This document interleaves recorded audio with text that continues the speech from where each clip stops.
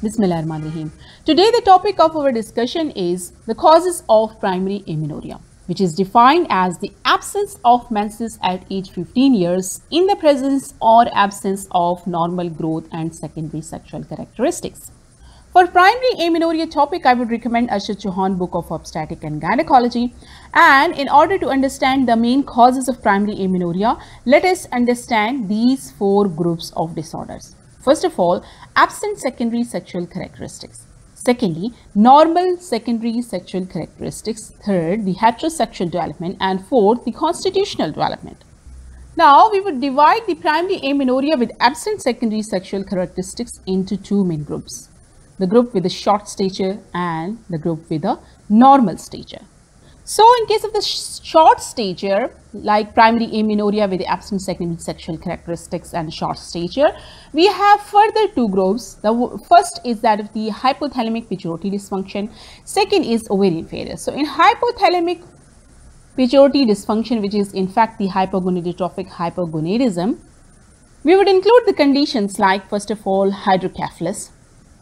Secondary, the craniopharyngioma, panhypopituitarism, and when it comes to ovarian failure, it is basically the hypergonadotrophic hypogonadism, and it includes the conditions like Turner syndrome, mosaic Turner, and mixed gonadal dysgenesis. Now coming to the normal stature, means the primary amenorrhea with absent secondary sexual characteristic but the normal stature. We have two main groups, two main deviants. First is hypothalamic pituitary dysfunction, which is hypogonadotrophic hypogonadism, and that include the isolated GnRH deficiency. Secondly, the Coleman syndrome, hyperprolactinemia, excessive exercise,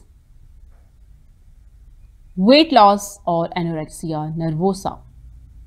Next come ovarian failure, which is hypergonadotrophic hypogonadism, and that include true gonadal dysgenesis, premature menopause, galactosemia. So far we have studied the primary amenorrhea with the absent secondary sexual characteristics and two main deviants like short stature and the normal stature. Now we are going to discuss the primary amenorrhea with the normal secondary sexual characteristics, and that include anatomical abnormalities, androgen insensitivity syndrome, resistant ovary syndrome, polycystic ovarian disease, and prolactinoma. Now, which anatomical abnormalities do we suspect in patients with primary amenorrhea with the normal secondary sexual characteristics? That might be, first of all, imperforate hymen, secondly, transverse vaginal septum, then absent vagina and functioning uterus, and absent vagina with a non-functioning uterus.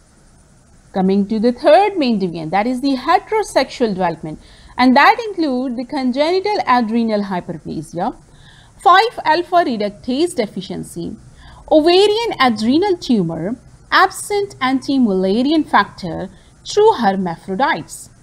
The last group of primary amenorrhea is that of the constitutional delay. Now, this is a whole summary of all the causes of primary amenorrhea. Let us revise again. So, we basically divide the primary amenorrhea causes into four main groups. Primary amenorrhea with the absent secondary sexual characteristics, as you can see in the blue table. Secondly, the primary amenorrhea with the normal secondary sexual characteristics, as you can see in the yellow box, and in the green box you can see the heterosexual development, and in the orange box you can see the constitutional development. Now, the primary amenorrhea with the absent secondary sexual characteristics are further divided into the group with the short stature and the group with the normal stature. So, the group with the short stature means short stature with the primary amenorrhea and absent secondary sexual characteristics. We have two further deviants. First is hypothalamic pituitary dysfunction. Secondly, ovarian failure. So, in hypothalamic pituitary dysfunction means the hypogonadotrophic hypogonadism, we have conditions like hydrocephalus, craniopharyngioma, and panhypopituitarism. Second group is that of the ovarian failure, which is hypergonadotrophic hypogonadism, and that include the Turner syndrome, mosaic Turner, and mixed gonadal dysgenesis.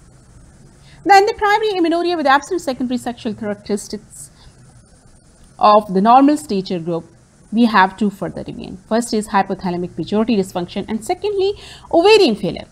So in hypothalamic pituitary dysfunction means the hypogonadotrophic hypogonadism include isolated GnRH deficiency, Coleman syndrome, hyperprolactinemia, excessive exercise, weight loss, anorexia nervosa. And in ovarian failure, we have true gonadal dysgenesis, premature menopause, and galactosemia. Normal secondary sexual characteristics are divided into anatomical abnormalities like imperforate hymen, transverse vaginal septum, absent vagina and functioning uterus, and absent vagina and non-functioning uterus. And the second group is that of the androgen insensitivity, resistant ovary syndrome, polycystic ovarian disease, and prolactinoma. Third group is that of the heterosexual development, which include the congenital adrenal hyperplasia, 5-alpha reductase deficiency, ovarian adrenal tumor, absent anti-Mullerian factor, and true hermaphrodite. And fourth group is that of the constitutional development. I would like to end my presentation with this quote, and that is, hard times are often blessing in disguise. Let go and let life strengthen you. No matter how much it hurt, hold your head up and keep going. This is an important lesson to remember when you are having a rough day, a bad month, or a crappy year. Truth be told, sometimes the hardest lessons to learn are the ones we need the most. So thank you so much. I wish you all the best. Allah Hafiz.